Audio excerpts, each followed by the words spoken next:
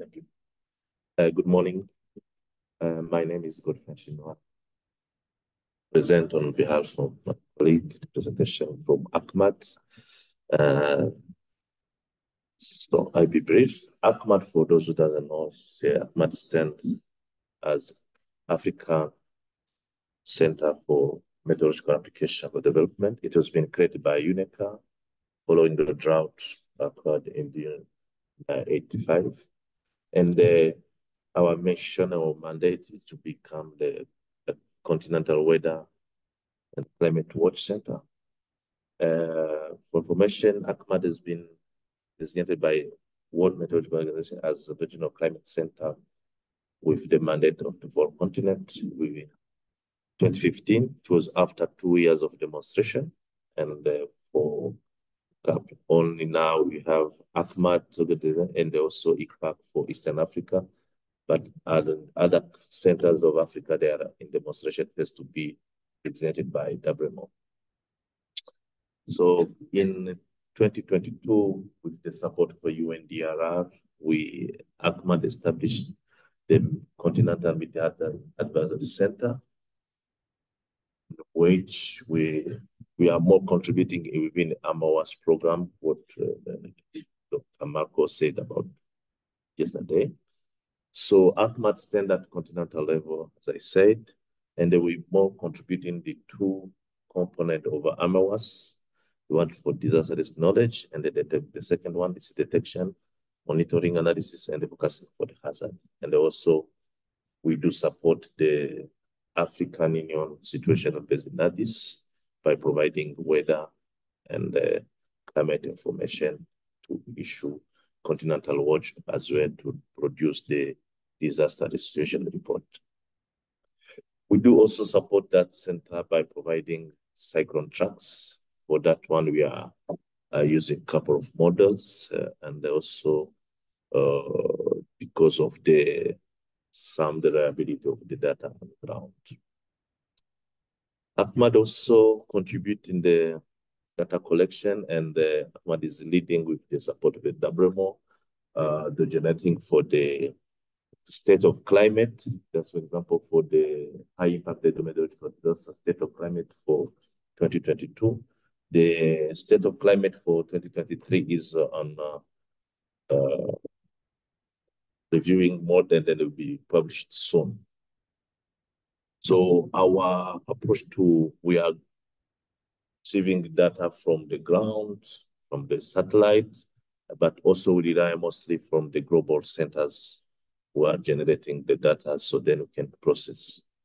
And I would like just to see that those maps, also the availability for the data which has been transmitted from the ground, the synoptic station, which is transmitted to the GTS, and then which the global center are picked. So then you can see within the colors, the blue, that's where the station transmitted around over 90%. The yellow is less. So then you can see, for example, the country like Ethiopia. In January was only one station transmitting for Ethiopia, 90%. Then we go to like February. The one was in blue. The rate of transmission was very low.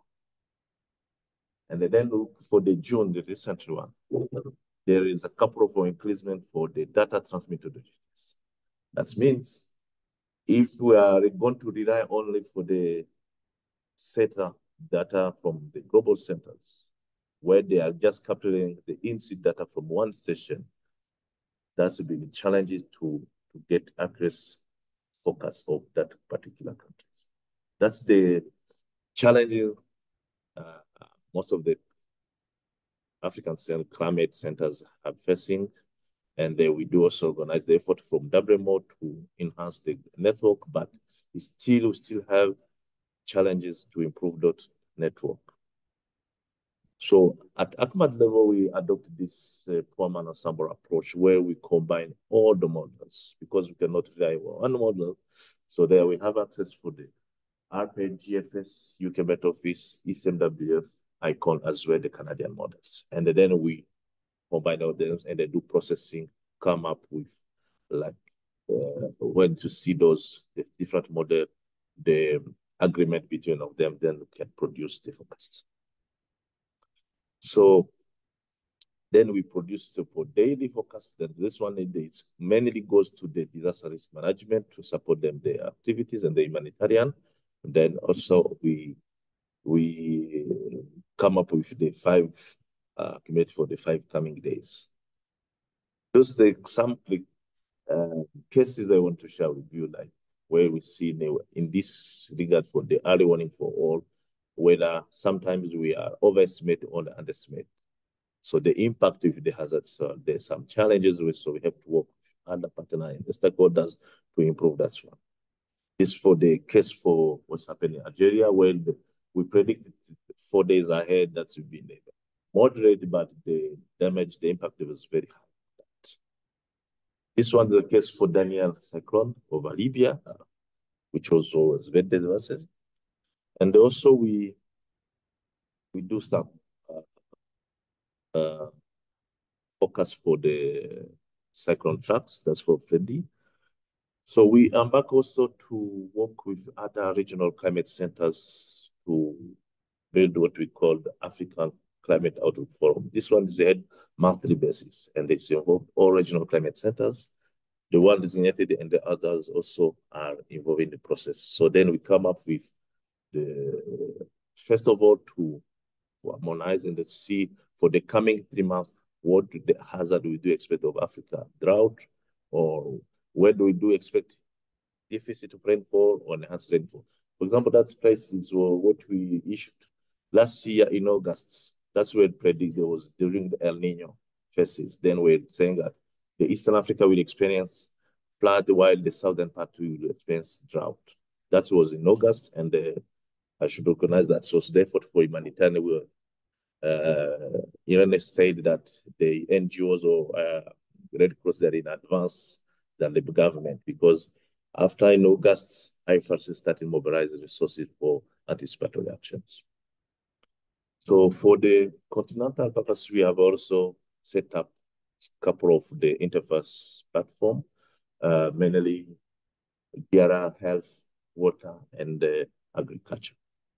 For water, we have come up with the term of reference, which combine also we discuss with the water organs or water resource management bodies of Africa, when we come up with to understand their needs, especially in terms of product, the services, so then we can generate. So those, now we are in the phase to operationalize that user interface platform. So we have like a Nile Basin, we communicate with a Niger Basin, Lake Chad, and the other organizations related to water, so to understand data and then see how can we collaborate in terms of producing some information. Thank you very much.